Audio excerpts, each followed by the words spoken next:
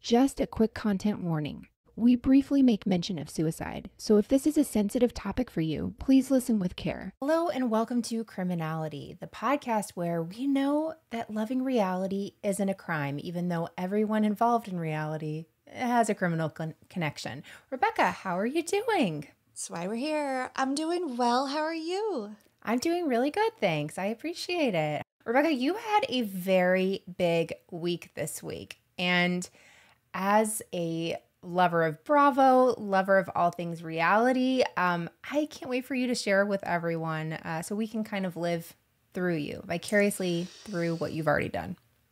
Yes. Okay. It is kind of a big deal. It's a huge deal. I mean, it's such a big deal that I asked you to fly in for a day to join me. Yes. So months and months ago, I don't remember if it was through Instagram or an email. I don't know where I saw it, but I saw like a Bravo fans, tell us why you should be in the audience for Watch What Happens Live when we start taping again. Right. And I just took to my laptop and clicked away all the many reasons. I sent pictures of me in my housewife mugshot shirt. I told them about Criminality. And I forgot about it, of course, because once I do something, Right. it's over. It's over. Like it never happened. And then I guess, I don't know when it was, but like a little more than a week ago, I got this email that not only did I get chosen, they were filming in a couple of days. I had 2 tickets, myself plus 1, and I had to let them know like immediately or they move on to the next person. And it all felt very intense. Yeah. And, you know, I'm like on a scale of 1 to 10, I'm hovering around a 7, 8 usually. So Right. this was like pushing me up and over the 10. So then I start stressing about who am I going to ask? You know, I've got Right. my mom, I've got you, I've got really good friend Rachel who loves Bravo with me. And then a cousin in San Diego. And then just knowing like it's such a coveted event in New York City, like it's talked about how you can't get Right. tickets to it, that I'm thinking, you know, how am I ever going to like choose somebody and who am I going to bring? But I ask you first because I just thought this would be such a cool thing to share together. Yeah, you're welcome. Right. And of course, it's also a really big ask to ask you to fly to New York. So you couldn't do it, not surprisingly, school, kids, family, life, work. So I'm like, okay, Melissa's off, down to friend and mom. And I decide, you know what? I'm going to ask my mom. My mom loves Andy Cohen. She listens to Sirius XM, like Andy Radio That's or whatever. amazing. She loves them. She loves most of the housewives. And this is going to be perfect. So I text my mom, do you want to be in the audience of Watch What Happens /Bravo? I got selected to be in the audience. And she writes back, no way. No exclamation point. So No. I'm like, well, does she mean no way? Or does she mean no way? Right. And then so I clarify, you don't want to? And she just writes back, no. And I said, okay, I'll ask someone else. I thought you enjoyed Andy. And she said, I do, but I wouldn't be comfortable being there. And Melissa, can I just say, moms have good instincts. We did play a game called Would It Make You Horny? And the idea of me and my mom playing it together, I mean, I think she could have like risen to the occasion, but like, I don't know what she was imagining. That? I didn't really need to be there. And let me just tell you, Melissa, just we're jumping ahead, but I was definitely the oldest person there or among. Yeah. So, and I don't think I looked out of place particularly, but these people No. were young. So I think my mom would have just been like, I'm going to kill you. Yeah. So Barbara's out, Melissa's out, cousin from San Diego can't quite fly across the country. So my dear friend Rachel did join me and we had an absolute blast. So the good stuff. It's really, really fun to go. Right. It's so fun to see how it all happens. The set is super tiny. How many people are in the audience?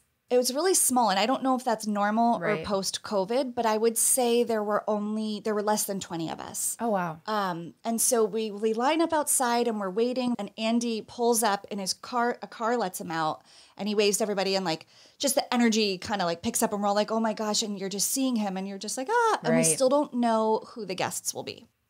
So we get ushered in by the kind of show assistant who's there to like hype you up. Right. And she leads us to this room that's on a different floor from the studio. And there's a bar and we get drink tickets and it's 12 o'clock in the afternoon. So people are having their drinks and there's a strobe light and we're dancing and there's a cardboard cutout of Andy and you take a picture with it. And there's cocktail napkins. I stole one. Yeah, I mean, of course. I took one. They were there for taking. Right. I don't think it was like against the rules.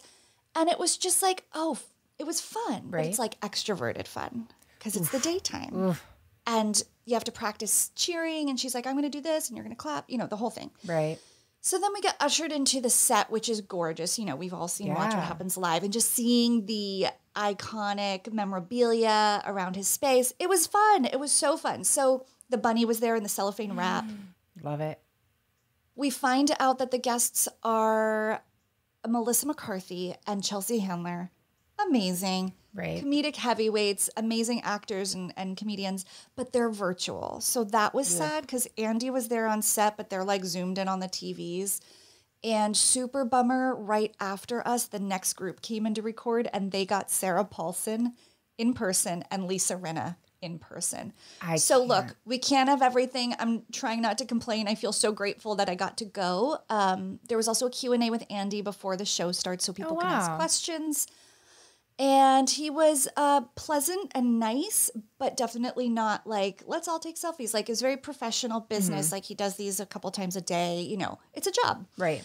But he was lovely. And he did say the Roni reunion is absolutely happening. It's just been a nightmare of schedules, and that's the only delay. And that was last Tuesday. And then, of course, since then, it is officially not happening. So I was like, what? Because I took him at his word. I mean, he's like, it's literally just their schedules. It's just been a nightmare. So I don't obviously believe that anymore because there's no way they can't work out schedules. So, It's their job to do these things. It's their job. They obviously don't want to have one, and I have thoughts on that, and I think it's really a bad precedent. I don't care how bad the season was. I think they all need to get up there and talk about it. Yeah, I don't know. Maybe it's a good strategy. I think we were talking about this, like leaving people wanting more. Like, we'll be so ready for Roni when it comes on. But I don't know. I think it warrants a reunion. Yeah, it'll just be people not doing reunions. It's like when one person learned that you could walk off stage. Now everybody walks off stage. That's like the big thing. So Right. No thanks. Not interested. Yeah, no thanks. So it was really, really cool. And then I was exhausted. I was just so tired from the like being on and clapping on demand and like screaming. But it was really fun. It was really just cool to see it all happen. So yeah, in my head, I absolutely think it would be the most fun, but I would just bring a pillow because I could not stay up after that. It's too much excitement and stuff. And so much excitement and energy. And I think I passed out really early that night. I might have even had to record that night. And it went really, I was so wrecked. I could barely speak, but very fun. There is a tiny clip of me waving. I will grab it from the, I meant to do this. I'll post it on social because it's like ridiculous. It's like double hands like Tina Fey. Definitely. I love it. Oh, that's so exciting. Yeah, it was. I'm excited for you. So this week, the episode we're doing is reality related, of course, but I definitely gave 3 clues, and my 3 clues were SNL, assistant, and mullet. Yeah, and the Google search, just so you know, gave me nothing. I Googled it because I got so curious, and I can't figure this one out. So I didn't dig through the Google results. I Googled and was just like, I have no idea. Just sketches came up, and I didn't know. Yeah. So if I were to tell you that, if I were to mention Joe Dirt, would that help at all? Is that, well, that's Joe Dirt. Yeah, that's a character. That's Dana Carvey. David Spade. No, it's actually, they are transposable. They are, and that actually comes up a little bit later. So no worries there. You're good. I mean, in a lineup, that'd be like I could get them, but they could stand in for each other. They could stand in for each other. Okay, so it means a little more to me. Keep going. So, So we'll get into the episode. But yes, this week we are discussing David Spade. And if you haven't heard this story, it is wild. I definitely haven't. Wild. I'm so excited because I thought if she gets the mullet and then gets to Joe Dirt, then she'll figure it out. That was my mullet I don't even know that I've seen a Joe Dirt sketch. Okay, it was a movie. I don't think it was ever a sketch. Wow, you were about to learn a lot today. I can't wait. I'm so excited. Well, now I feel a lot more pressure because you don't know what's coming next. So, Rebekah, back in 2017, David Spade walks into his home after a few days of being away. He notices the blinds in his house are halfway opened in the living room. And he thinks it's weird, but he knows a lot of people have been working in and out. He's doing renovations on his home. And so he's, asking like, hey, did you guys do this? nobody says they've seen anything. So they all say, yeah, no, we didn't touch your blinds, don't know what's happening. And so he kind of shrugs it off, but he can't help but think that like someone's been going through his house and he doesn't know who. So before he goes to bed that night, he goes into his bathroom to grab this shotgun he has to bring with him after, like whenever he goes to sleep. So as he goes in to get this shotgun that stays by his safe, he notices the safe is no longer there. Oh. Someone's taken it and gotten away with about $80,000 in goods. Even his mom's wedding ring, like I hate whenever that happens. Like, it's so sad. That happened in another one of our stories. Yeah. The bling ring one. Someone lost a family heirloom. That's so sad. Super sad. And so back in 2017, though, when this happened, other stars actually had break-ins. Nicki Minaj, Alanis Morissette, and Scott Disick. They all had break-ins as well. And while this would have been more than enough to shake someone up, this isn't the first time David's been victim of a crime. The story we're talking about this week is much more scary and more personal. Everybody lives, but it's wild. So no idea. No idea. Okay, No. I learned this story maybe 2 years ago when I listened to his audiobook. I was painting and I was like, I need a comedian audiobook. That'll help. And it really did. I got through several rooms, but Nice. it's quite intense. So when you hear the name David Spade, you might think of, him being a comedian, buddy of Chris Farley and Joe Dirt. There's your mullet. Okay. And reality TV might not come to mind. But this summer, David took on being a co-host of sorts on Bachelor in Paradise after the exit of Chris Harrison. So Right. And that's people how I got loved to him. sneak this one in. Yes, he was so good. He joined Titus Burgess and Lance Bass on this season. And in my opinion, and like Rebekah was saying, he was a really great addition. One person even called him Dave Chappelle, but he's able to go with the jokes. He's very self-deprecating, sarcastic, which is truly my love language. That kind of humor is my thing. And so while some people think, this comedian coming onto this island just to dump on people he doesn't actually know, it's kind of weird. He's actually been a very long time viewer of The Bachelor. And during various runs of his talk show, he's had different guests there, different contestants. He used to do a lot, I don't know if he still does, Instagram stories of him talking as he's on The Bachelor while watching The Bachelor, kind of making jokes throughout. Yeah. And so he had, Chris Harrison on the show, all of that. He's very close to Bachelor Nation, very Bachelor Nation adjacent. And they kind of accept him because it is this big name. It's like a Jerry O'Connell with Bravo. We love having him, right? Yes. It's just this person that you're like, you don't belong here, but we like you here. Great. Thanks for being here. And it's like a form of flattery too, the imitation. When a comedian does it, if it's done in the right way, it feels like they're on the same team. They're not totally roasting. It's somewhere nice in the middle. Right. And him being on there, I think, was a good nod to that he's having a good time with it. He knows they're having a good time with it. Yeah. So it's not just, it would have been weird if it was just Anthony Jeselnik or somebody who just roasts people. He really, really liked this show. Yeah. So I think it was a really good call on ABC's part. So beyond that, David currently has some gig on Netflix where he hosts after parties of different shows. So one of them is The Circle, which The Circle just keeps pumping out new seasons of stuff. So he does an after show kind of thing for them. And while he doesn't isn't known for reality, he does seem to understand the appeal of reality. And he even was really big into the Joe Dirt thing, or not Joe Dirt, Joe Exotic. People thought he should play Joe Exotic. Yeah, that would have been good. Yeah, so he had some of those people on his show. So he gets this whole, I know that's not reality, but it's docu and whatever. Unscripted. Yeah. He's halfway there in that picture. He is. So before David was a part of Batch Nation, he was really just a scrawny kid that was actually born a preemie and was unable to have any food or drink anything other than goat's milk for the first year of his life. He was very sick. It took a while for his parents to figure out what was going on.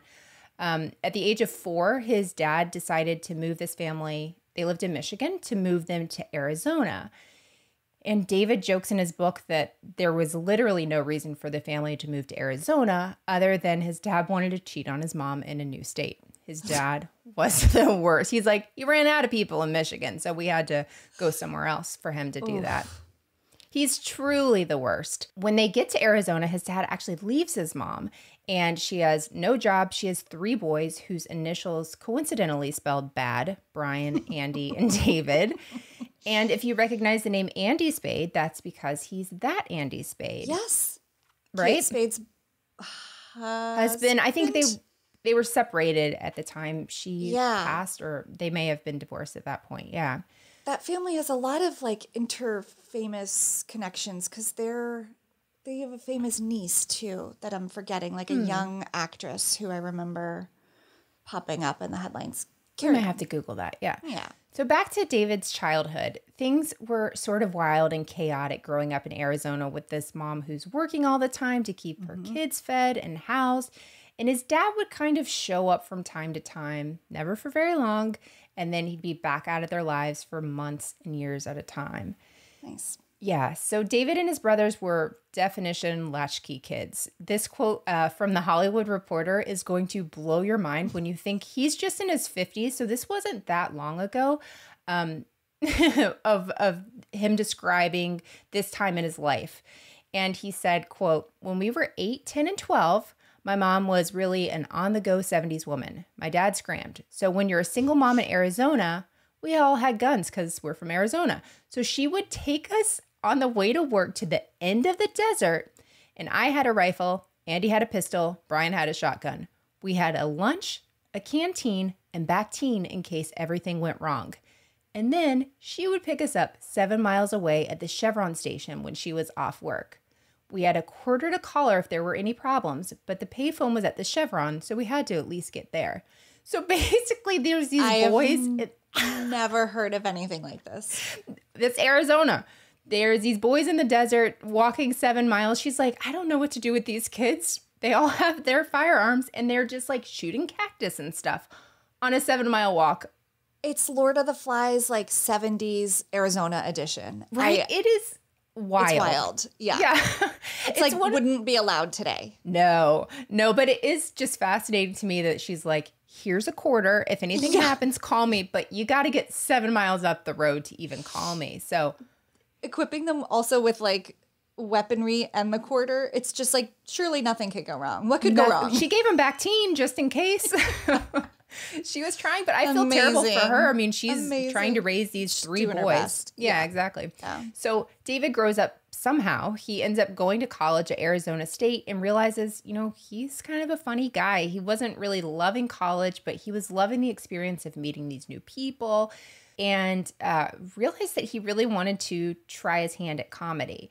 And so he decides to take it more seriously, and he starts out in comedy clubs in Arizona. Eventually, though, he makes his way to LA, where he's working in clubs as much as possible. And in 1987, he's performing at the Improv in LA when a casting agent sees his act filled with this self-deprecation and sarcasm, and they end up offering him a role in Police Academy 4, Citizens on Patrol. Nice. Yeah, I don't have anything to say about that. I never made it that far in the Police Academy series. Yeah, it's great. He continues on with stand-up in and around LA, and then in 1990, he lands a coveted spot in the 1990 season of SNL. So Dennis Miller had happened to see one of his sets, and he introduces him to Lorne Michaels, and that's where he actually comes on to SNL originally as a writer, which he was kind of like, I'm not really a writer, I'm not really an actor, I just, make fun of myself, basically. So in this season, here's this cast. You ready? Okay. Dana Carvey, Phil Hartman, Jan Hooks, Dennis Miller, who was a new hire that year. Wow. Mike Myers, and Kevin Nealon. Dang.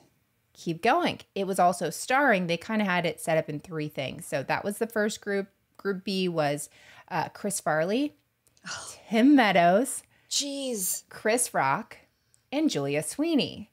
And the featured players were A. Whitney Brown, who I am not familiar with, Al Franken, Adam Sandler, and David Spade. I mean, these are some of the most iconic of all time, all in one Right? place. It's crazy. A total powerhouse season, and also Rob Schneider was there. So David said in these first seasons, he knew, they're all competing for the same spots to get time on the show. Right. And so he really focused on writing during that time because obviously if you write the sketch, you're more likely to be in the sketch. But David said early on, many of the things he actually wrote for himself ended up being used by his doppelganger.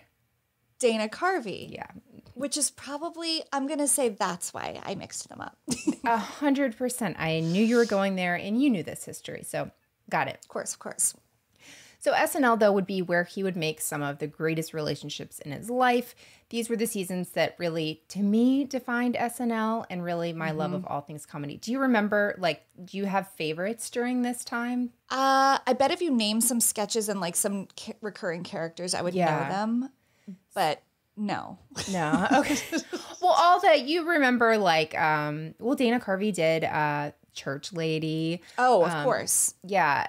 Chris Farley did everything. Yes. Yeah. I mean, and I think, did you say Mike Myers was on? Mike Myers. Yeah. So Wayne's World would have come around this time. And Yep. that was an obsession for me and my brother. Right. Yeah. There's just so many things that even in pop culture, have come from this time on SNL. Right.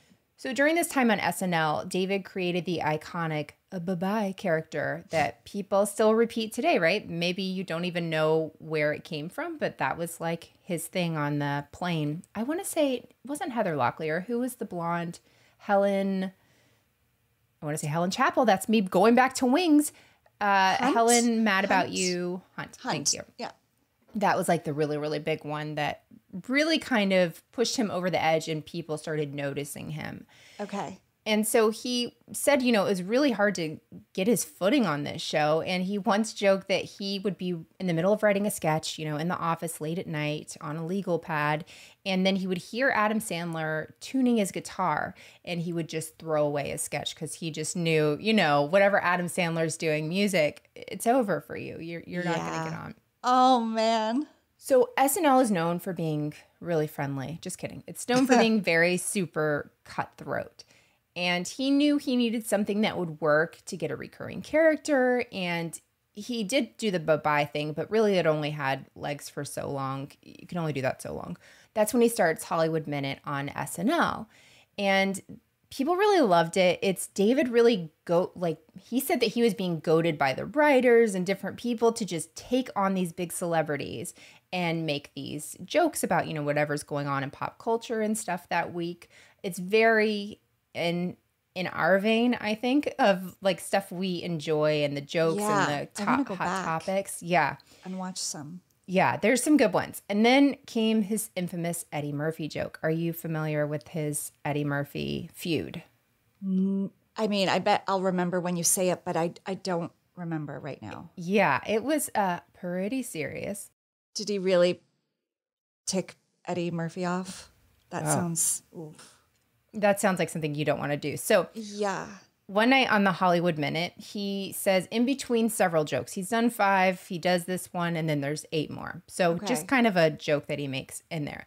He ends up, he said, I noticed that a few of his films have flopped, and so I thought, this would be a good joke. So he says, hey, look, kids, a falling star, make a wish, and up pops a picture of Eddie Murphy. See, that's lighthearted to me, but I guess maybe... Not to Eddie Murphy. Ego couldn't take that one. Yeah, his girl likes to party all the time, but she does not like to hear about his falling star. So David doesn't think anything about this, right? He's roasting everybody, and it's one of several jokes. And he said, Eddie's such a big star. I didn't even think he'd hear about it. Who cares what he has to say about him? So then on Monday, David gets a call at SNL from Eddie Murphy. Ooh. And he quickly tells the person that takes the call, say I'm not there, say I'm busy. And so, they hang up and Eddie calls again. And so David says, come up with another excuse, whatever, I'm not here, I can't take it. So Eddie hangs up, calls a third time. This time, David says, hey, tell him I'm in a meeting and I'll call him back. And the person who answers the phone said, he knows that this is the time they do meet the guest at 6 o'clock. and it's always running late, so there's no way you're in a meeting because he knows, you can't how it works. outsmart Eddie Murphy on SNL protocol. Right? And so the person that answers the phone, tells him this, and he said, if you don't take his call, he's coming up here now to beat the crap out of you. Take the call. Crap wasn't the word used. Yeah. There was lots of other letters. Language. And, you can paint the picture. Yes. Yeah. So he ends up getting on the phone with him, and he says, you have no right to do this. This is not what you should do. I'm from the show, blah, blah, blah. And he says, he's totally shocked. He feels terrible because he thought it was a very, innocent joke. Yeah, almost like a throwaway, in the grand scheme of the things that he was saying, this was nothing. Yeah. And he said, to me, he's such a big star. This can't touch him. Sure, he might have had a few movies that flopped, but he's still Eddie Murphy. Everyone knows Eddie Murphy. So anyway, because I love resolution, though, in 2011, the two ended up running into each other. David apologized. Eddie accepted. All is well. Oh, good. In this Oh, food. good. Yeah, but it was just, can you imagine taking on Eddie Murphy? Well, he obviously did not take him on.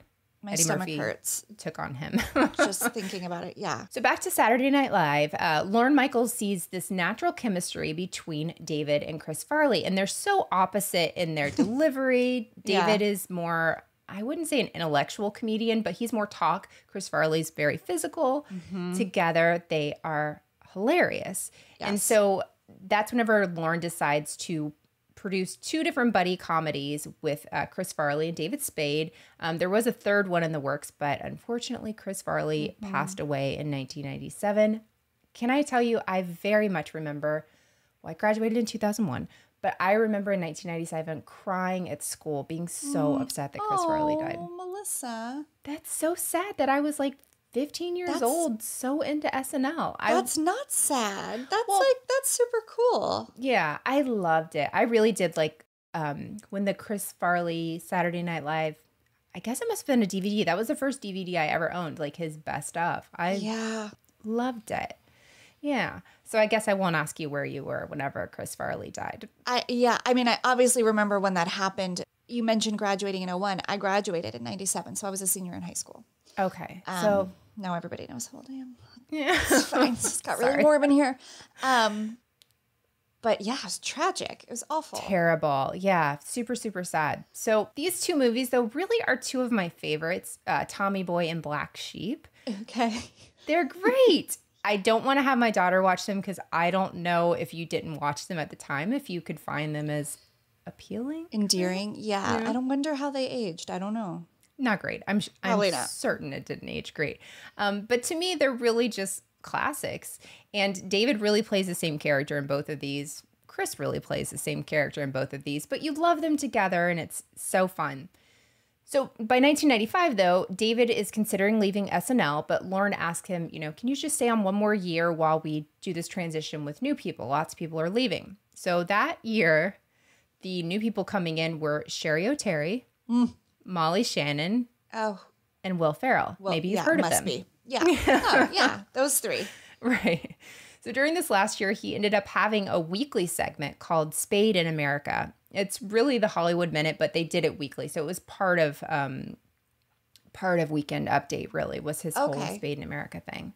Okay. So then in 1996, David leaves SNL. It's kind of a big risk because he was never really the starring guy. He was kind of the buddy and everything. But he's worked in movies now, and he loves doing stand-up, so he has a little bit of notoriety at this point. He's offered roles in lots of things, but he ends up just taking this one huge role as David Finch in Just Shoot Me. Did you ever watch Just Shoot Me? Yeah, it wasn't one that was really on my radar. I knew people that really liked it, but it just felt a little older for me for some reason. Yeah. Because I'm really young. I graduated in 2001. Yeah, thanks. Wanted to tell you that. I didn't know if it would be your thing. Is that your thing? It's a little older. I'm sure it was my demographic, kidding. And I just totally missed it. I'm totally kidding. I'm kidding. So he ends up doing this from 1997 to 2003, which is great to come off of SNL. We see these people sometimes come off, and you never see them again, which is always kind of sad. So it wouldn't be the only long-running TV show he was on. He was also on Rules of Engagement. which I is remember the name, never saw it. Yeah, I can picture him in a lot of TV shows now that I think about it. right. And I call that one the one with Putty from Seinfeld because I didn't know anybody else in that show. And that's another one I never watched, but like knew it was on. Sure. I feel like it was age appropriate, but I still didn't watch it. And 8 Simple Rules, which he came on after the death of John Ritter. He was, I can't remember what his spot was. I watched that show when John Ritter was on. I did not. Yeah, I loved John Ritter. I got to see Washington, D.C., maybe my senior year, a play with him and the Fonz, Henry Winkler. They were in a play, and that's one of the coolest things ever. Yeah. Yeah. So back to not me. But basically, really, if there is a role for a sarcastic but lovable jerk, David Spade is your guy. But in 2001, that changes when Adam Sandler offers David a starring role in Joe Dirt. I know this movie is so ridiculous. You've never watched it? It doesn't seem. No, but I love Adam Sandler movies. I didn't even know about this one. You can tell this is a New York, Florida thing because this was like a little too close to home at times watching this movie. I'm related to some Joe Dirts. Am a Joe Dirt. It's Stop. okay. Wait, so like what year-ish are we? 2001. Okay. There was a lot going on in 2001. There's just some pockets of time I can't account for where like, or I'll know something really, I'll go really deep and specific into something, but then I'll miss an entirely other part of pop culture or the world. Right. I guess that year was one of them. I don't know. I don't remember this. But Yeah, that's okay. I think that is never a strike against you. It's a strike against me for my love of it. It's super ridiculous. It's good for a few laughs. And I read the wiki description because I'm like, I don't really remember everything that was going on. The premise. Yeah, thank you. So I looked for like a little refresher to either tell you or just to refresh myself. And it was basically a guy who had the back of his head open and his parents sewed in a mullet so the head would be covered, and that's why he always had a mullet. And then he also carried around an asteroid, but was actually a big thing of poo that came from, I think, an airplane. So when I tell you you didn't miss anything, you didn't miss anything.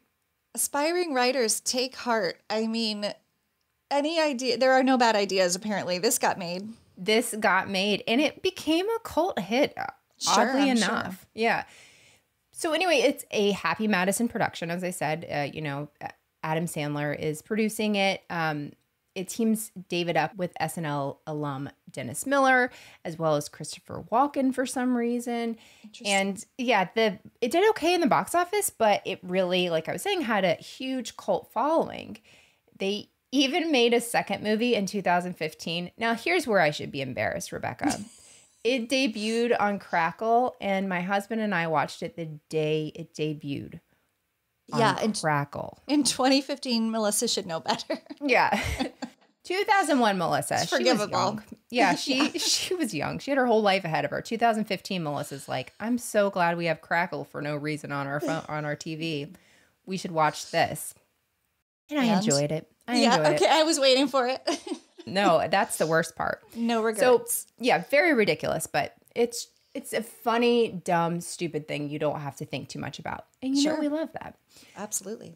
But Joe Dirt would prove to be incredibly important to both David Spade and to our story. I'm in it now. At the time our story takes place, David is editing the movie Joe Dirt with the help of his assistant named Skippy. Skippy's not his Christian name. It's David Warren Malloy. But David was like, hey, there's two of us. Do you have a nickname? And he was like, Skippy. So he became Skippy. Match. At this point, David's known him for about 5 years. He's been his assistant for about 3. He's a pretty big guy. He's 6'3", about 300 pounds. And David, David's like 5'7". I don't know how much he weighs, but $150. Slim guy. Would, be beyond what he could weigh. Yeah. So David and Skippy are buddies, but Skippy really always wanted a career in Hollywood. So he's like Hollywood adjacent. There was one story in his book where he talked about getting offers to get baseball tickets, I believe. Like the studios would offer David, and he was like, well, if they give you that, they want something in return. So he would always decline. Until one day, I guess he went to say he wanted to get the tickets, And they were like, yeah, we've been giving them to you. But in fact, Skippy had been the one taking these tickets all along, and David didn't know. So his assistant's been going to all these games. Maybe not a good idea here, Skippy, doing this and your boss not knowing. But David was like, he was my friend. He was doing a good job. I told him it was a dumb thing to do, but don't do it again. Yeah. Yeah. Shady, though. Shady for sure. So, and like how easily somebody could figure that out, that you've like been to these games. That's like a lot of lying you have to do to not accidentally screw that up. Yeah. And that says a lot. Like if you're not afraid of that potential repercussion, it's a certain kind of person. So yeah. So Skippy was performing stand-up around the area and is really just looking for his big break. And so while David and Skippy are editing Joe Dirt, he looks at the screen. Kevin Nealon's in this part, and he says something to the effect of, really angrily, Kevin Nealon stole my effing part. Again, more colorful language. So to back it up just a little bit, in Joe Dirt, Kevin Nealon has this small role as a greasy mechanic. The role is so small, it's even uncredited. Like Kevin Nealon's just in there for a few minutes. Apparently, though, when David was talking to Adam about this movie and different parts, he thought, I could give this part to my buddy Skippy. He didn't tell Adam that, but he just kind of thought that. So unfortunately for Skippy, after David's mentioned it to Skippy, like, hey, I want to put you in this part in the movie, Adam Sandler actually calls David and is like, this part of the mechanic, wouldn't it be fun if Kevin Nealon did that? And David was like, yeah, Kevin Nealon's great. Let's do it, And in his mind, he's like, Adam's financing the movie. He's not asked me for anything. If he wants Kevin Nealon to have this part, Kevin Nealon can have this part. So he tells that to Skippy, and he wasn't happy, but they kind of move forward from that. So in this conversation, when Skippy's saying, Kevin Nealon stole my part, David's saying, no, remember, that's not what happened. Adam didn't screw you over. He was yelling about that. Kevin didn't steal your role. It just didn't work out, and this kind of happens. Right. So, David, this is just life in Hollywood, right? You think you have a part, you lose a part. It just is what it is. But Skippy is so upset that night. He ends up leaving, and David kind of thinks it's the end of it. He keeps bringing it up, thought maybe I won't have him along for editing anymore. I don't want to upset him. And they decide to get together the next day. So David goes to sleep that night around midnight. And at 6 a.m., he wakes up because he said he feels like somebody's looking at him. That feeling? Yes. And somebody was. He looks into his door frame. Skippy Dippy. Skippy is standing in the door frame with his hand behind his back. One of his hands is behind his back. And so David says, I'm barely awake and I know something's not right. And he says, hey, what are you doing here? And Skippy says, the alarm company called me. The alarm was going off. And David was like, in his mind, like he's the assistant, he would have that information. And David goes to tell him, hey, I didn't set the alarm that night.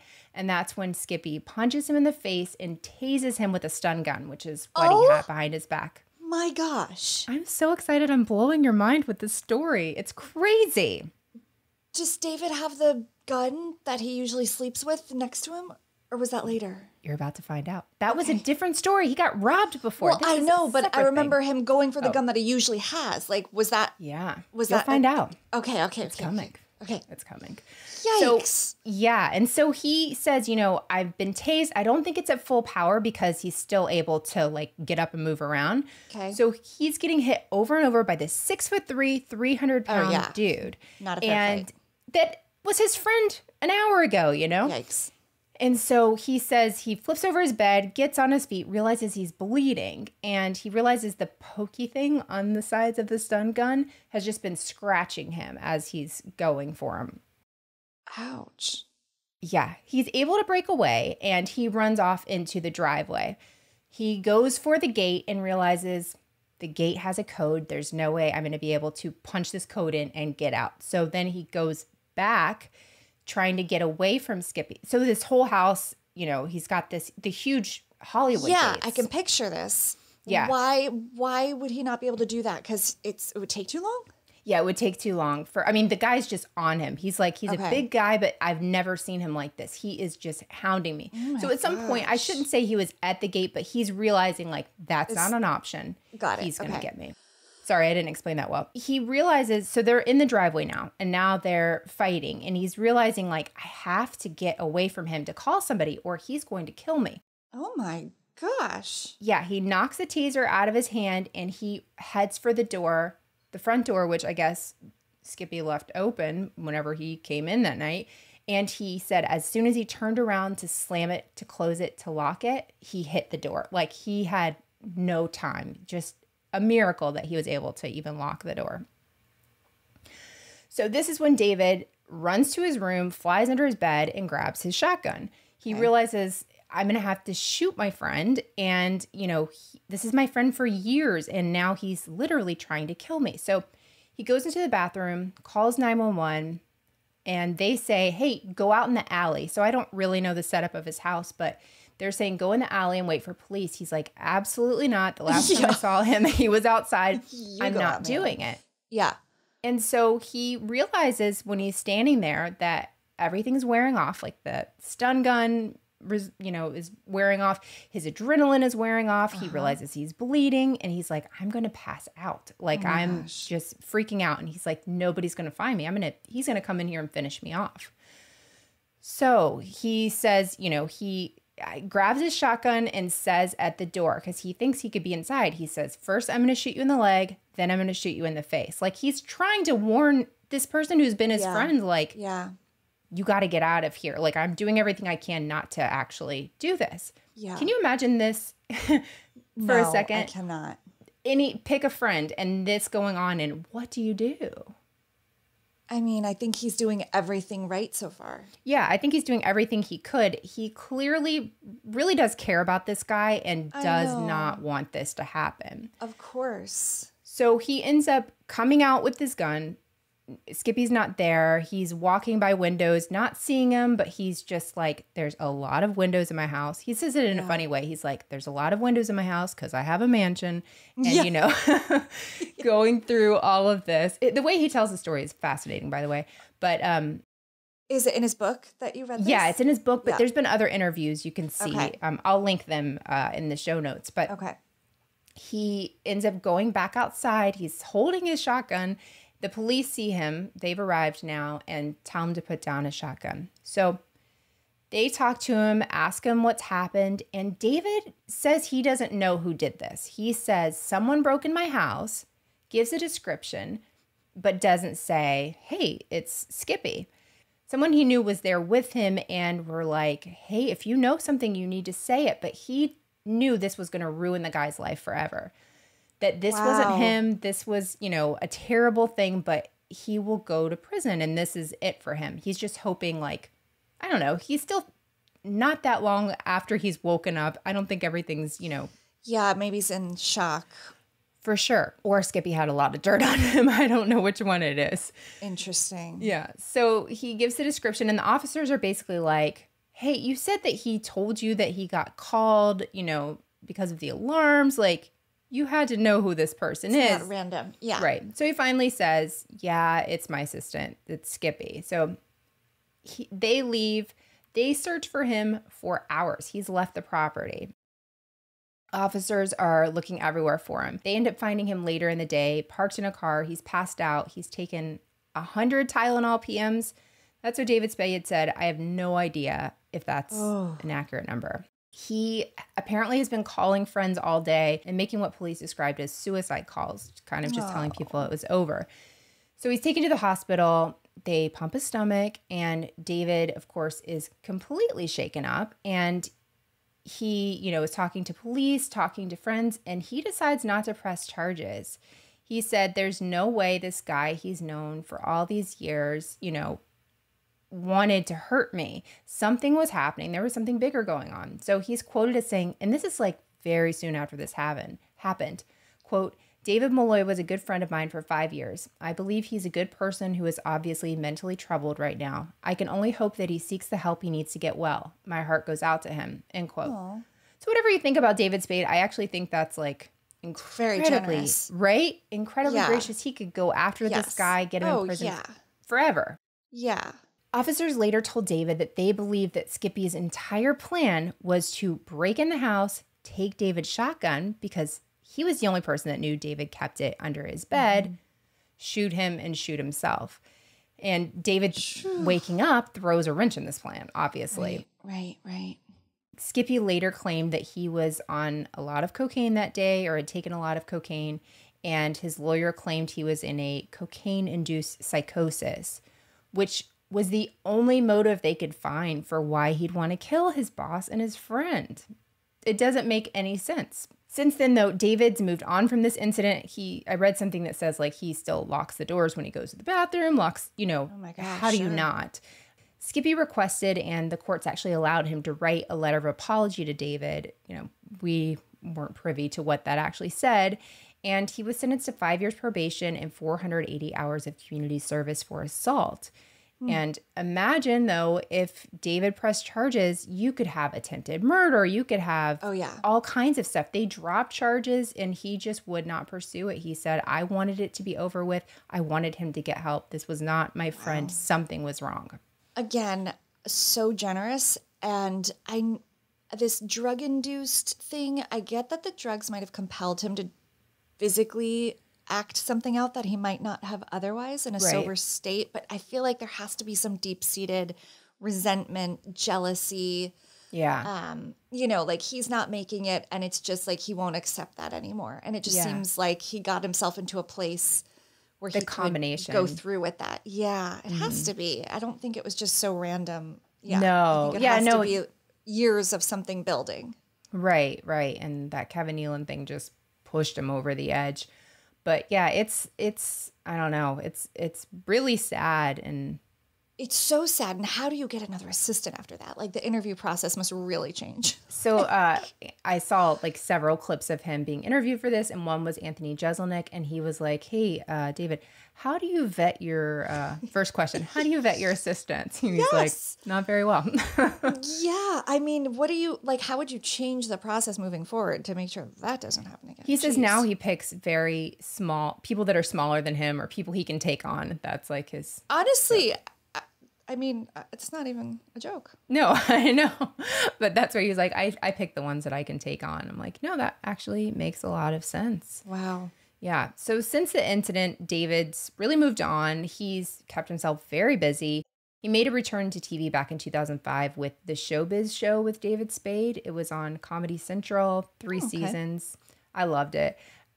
It's sort of like very familiar to his old time on doing Spade in America and the Hollywood Minute. And then in 2019, he hosted Lights Out with David Spade. Did you hear about that? I heard about that. Okay. I have really not followed his career. I haven't watched it. I know.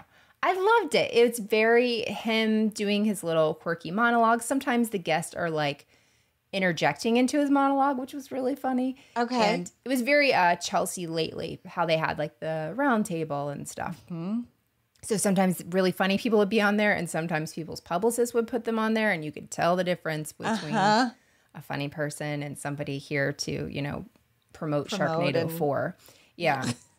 So unfortunately, though, in March of 2020, it was shut down for failure to pay the electricity bills. Just kidding. It was COVID. Lights. I was like, oh, lights out. That's a fun pun. Oh, I didn't even mean to do that. That's poetic. Nice. So Comedy Central didn't bring it back, which to me was so dumb. It didn't seem like it would be very expensive to produce that show. Right. But before it was gone, he had a really amazing special that was a little different than others. He ended up having a few of the Weekend Update hosts on for a reunion. This got some press whenever it happened. It was Kevin Nealon, Dennis Miller, and Norm Macdonald. Fun. Yeah, so they talked and reminisced about their time on Weekend Update. The sad thing is, Norm Macdonald passed away this week, and I watched this and Googled Norm Macdonald sick because he did not look very well. It was so sad. I was like, something's wrong. Oh. And nothing. There's nothing on the internet, and that's because he didn't ever share with anyone that he was sick, which is... Yeah, I kept that so private. Mind-blowing to me. And I've been all in my feels about Norm Macdonald dying, by the way. Yeah, my husband was like, I don't know if you'll grieve this much for me as you have for Norm Macdonald. And honestly, if my husband had made some of my favorite interview clips of all time and put them on YouTube, maybe I would. Right. So that's on him. Totally. You're like, it's just bringing up a lot of feelings like from when Chris Farley died. Because like you really connected with their work and I get it. I'm going through some things. Yeah. But no, like, you know, people, whenever somebody dies, a celebrity, it's like, RIP this person. I'm like, I saw you do that last week too. You didn't know the person. You didn't care. And there's like a grief group that does this kind of thing that makes me crazy. I mean, I shouldn't, but it bothers me. He's one for me that like, I loved him, but I would watch his YouTube clips. He was very funny. He had an interview with Bob. Oh gosh, I can't remember his name. Super Dave. He was on Arrested Development and he passed away 2 years ago. And I watched that's how I kind of got in a rabbit hole. If you're grieving the loss of Norm Macdonald this week, I can send you as many clips as you want. I've gone down a total rabbit hole of watching them and it's been super fun. But anyway, I like the connection of David Spade and Norm Macdonald this week. But yeah, Rebekah, that's timely. I'm about tired of us doing timely things because I don't know what's happening. We accidentally did Rachel Yucatel in 9/11. I know. We've had some other ones that have been like the day of or crazy. I know. We need to be careful. We clearly wield more power than we realized. Maybe we should start like manifesting things to happen through our episodes that we want to happen. I know. This is probably the end of my doucheness phase for a while. I think he's douche adjacent. I don't think David Spade. He's a ladies' man. He like has dated Lara Flynn Boyle, Julie Bowen. These ring bells. I can see pictures of these in like tabloids and magazines. I think he's also like a lot of the celebrities or the comics that came out of SNL, like known for having a good time. Like I'm sure his assistant wasn't the only one who took part in some recreational activities. Yes, and he had said as much. Yeah. So yeah, I'm not surprised that he partied and had some pretty amazing women on his arm. His arm? Is that the word you were going for? Feels like you could have been suggesting something else. But that's crazy. I don't know where I was because I bet this was kind of big news. Honestly, I don't have a clue about it. I had no idea until a couple of years ago. And then I found so much on it that like everybody I would ask, I'm like, have you heard this story? And my husband, I asked and he was like, yeah. And he's like, wait, no, I heard it whenever you were painting the room and listening to the that's so funny. It is interesting though, like which of these stories really breaks through and everybody hears and which kind of just don't for some reason. I don't know. Right. That comes up here a lot. Like if you don't hear it whenever it happens, like it's never going to be on your radar. So totally. Yeah. Wow. Who knew? Lots of people. Hopefully, I hope I'm not. 2 years ago. No, you're not the only one. You're not the only one. I promise. Anyone I have asked about this in recent times was like, I had no idea. So I think you're in good company. Rebekah, do you have any clues for the next episode? I certainly do. I just think they might really suck.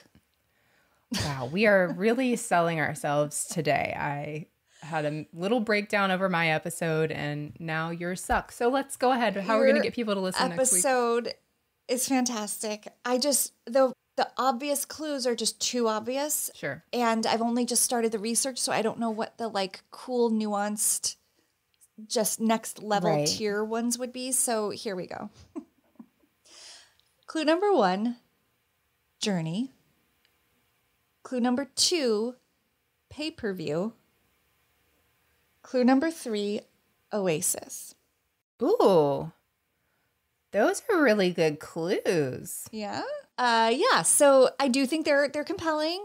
It's going to be a great episode. It's going to be a great episode. Rolling it back. But it will be an interesting one. It will. It definitely will be.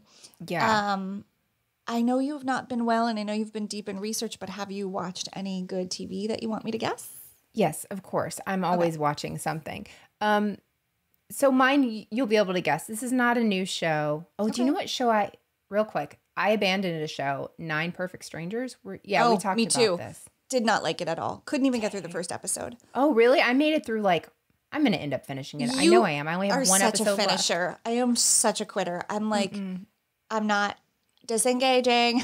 Yes. I was going to say I'm not engaged, but I'll just disengage. I have no loyalty to a show. I just want it to get better, but I did that with clickbait and it got nowhere. But thank you all for the comments that we've gotten this week about other clickbait conversation. clickbait. Yeah, lots of people hated it.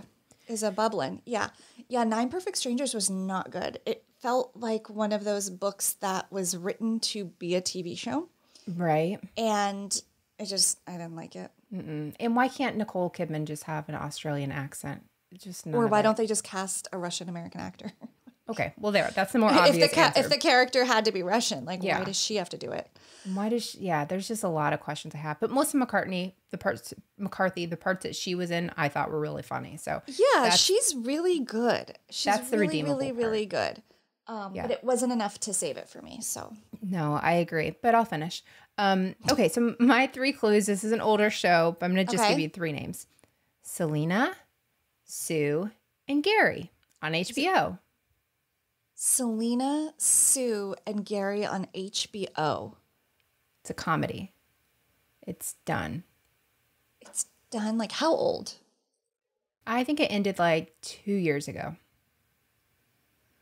Selena Gomez wasn't on anything on HBO. No. Democracy. Selena...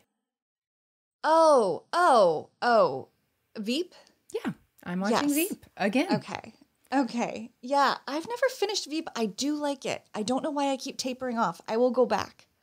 There is an episode on VEEP called Mother. It's in the 4th season. And I know this because it's like my comfort episode. So I love those. Yeah. Well, it's messed up though. It's like her mom passes away, which isn't giving anything away, but it's the comedic stuff that happens throughout that and how she's just such a narcissist and everything's about her. Like it is absolutely hilarious. There's a Tim McGraw song that plays in there that she just hates. It's just so good. Yeah, that sounds amazing. It brings me so much joy. So that's like whenever I know like how my mental health is doing, like how quickly when you reach for it. That whenever I'm there, I'm like, whew, I might need to readjust this medicine. Your therapist is like, have you gone to season 4 of VEEP yet though, Melissa? Yeah. I need to know if it's a crisis call. I'm in season 5 now, so I'm getting better. I'm doing better. But I love that. It's such a fun watch. It's very, very fast. It's very fast. Lots of language, but very, very, very funny. I agree. I got to go back to that. I have a really unsatisfactory answer for this too. My clues, this is not my week to shine. I'm telling you, I felt like I wasn't there for you for your story because I hadn't seen all these movies. No, you were fine. I really enjoyed hearing the story, but I didn't participate in the way that I would like. So I watched so much that isn't, typically it was just a lot of Bravo. And so I started a lot of shows and I stopped a lot of shows. And this is one of them. I had high hopes for it. I won't say anymore. We can talk about it after. But here's the clue. I don't think you'll get it. It's kind of obscure. It's British.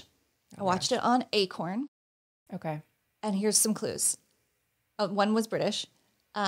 Staircase, murder mystery. Or mystery, actually, just mystery. I don't have any idea.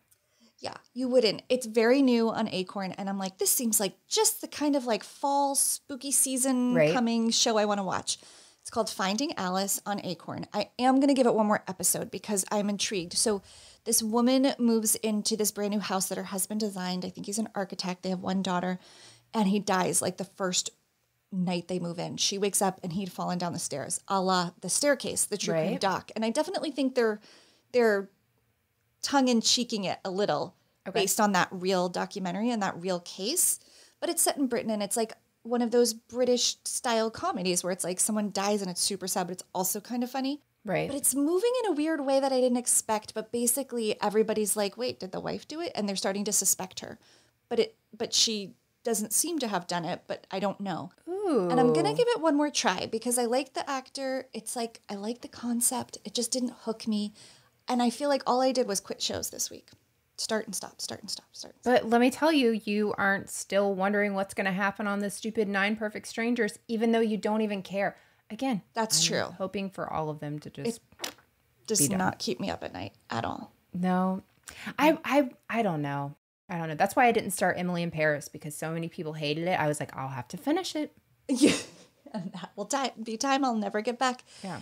That was so fun when everyone was just actively roasting that show. That was like kind of a fun experience. It was. I did listen to Watch What Crappens do a review of the first episode. I did too. I didn't even watch it, and I listened to them, and it was blissful entertainment, even without having seen it, because they can do no wrong. But yes. Yeah, so I'll give it one more try and let you know if I recommend it. Right now, I would say like a meh. So maybe wait. Okay. Fair enough. All right. Yeah. That sounds good. Cool. Well, Rebekah, thank you so much for doing this. We should do this again in 2 weeks. That sounds like a plan. I'm going to go get ready for the next episode. This was great. And thanks everybody for listening. You can follow us at Criminality Show across all platforms. That's what those are. Yeah. You can watch this on YouTube. Hello, if you're watching us on YouTube. And Melissa has a show every Tuesday called Moms and Murder. You can find her there. Thank you guys so much for listening. Rebekah has a show called Dialogue that you can find every Wednesday, and she just interviewed the people who did the Lula Rich documentary. That's what I should have said. I loved that. That was great. We should have talked about that because we both watched it and we both loved it. What a great, fun series. So fun. And here's my question. How do people keep agreeing to do these documentaries whenever it doesn't paint them in a great light? Well, I don't, and it's fine if you didn't. I don't know if you listened to my interview, but I asked them, I'm like, how did you get access? How did you convince Mark and Deanne to sit down and tell the story? And they were like, we just told them, we're going to tell this story. You want to be in it or not? Like, we're making it with or without you. Wouldn't you want your perspective shared? And I think they thought it was going to be like a really fun fluff piece or something because I don't know why else they would do that. But I'm so glad they did. Yeah, that happens a lot though. People were like, why would you be a part of this? And I guess that is why you'd want your side to be on there. Yeah, I think there's also some like denial and disconnect of like wrongdoing or how this will be perceived because they think surely like the good we're doing and the positive stuff will outweigh any like little noisy, pestering, nagging problems. Yeah. And it just so didn't play out like that, which is awesome to watch. But yeah, that was a good doc. Yeah, definitely watch that if you haven't. It's on Amazon Prime, right? Amazon Prime. Yep. Yep. Awesome. And listen to Rebekah's interview with the directors. Sure. Yeah, they're really cool. Thanks, Melissa. Thanks, Rebekah. See you guys in 2 weeks.